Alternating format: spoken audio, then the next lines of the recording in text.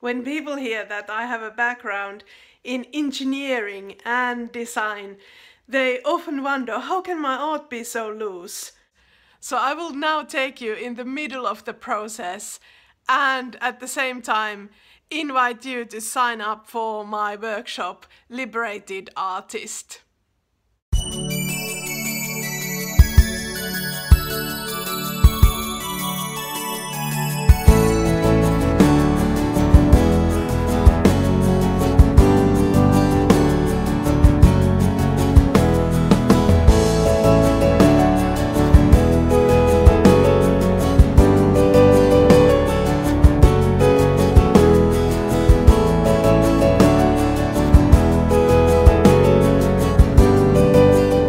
At this point of the painting, I don't really know what I'm going to make.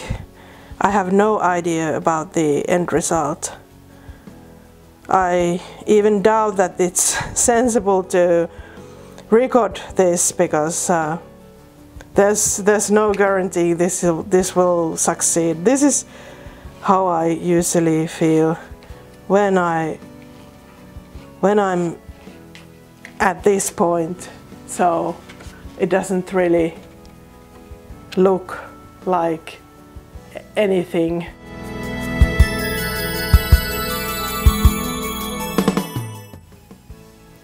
I don't often think creating art as a talent.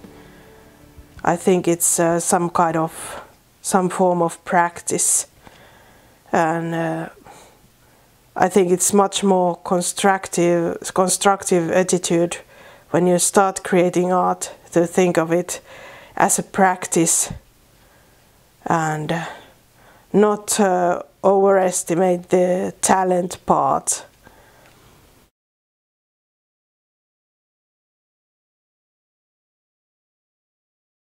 They say that every design decision you make has to go to the same direction, tell the same story. I think that's what I try to bring to my art too. Even if it's loose, then when I'm finishing it, all the pieces come together and they tell the same story.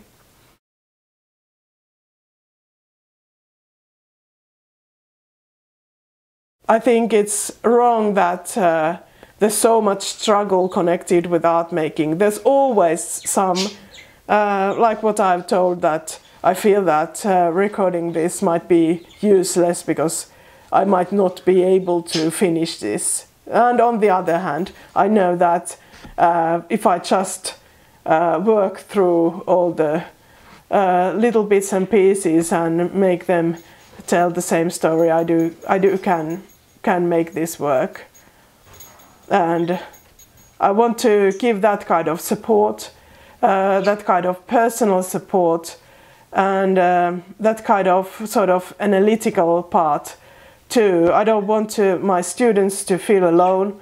I don't want them to struggle too much. Art should be enjoyable too, and it should also carry hope. The process should carry hope. It should make you feel hopeful and excited about the end result. It should not sort of be a kind of demand. The end result shouldn't be a demand. It should be a riddle that you solve. It should be exciting and fun.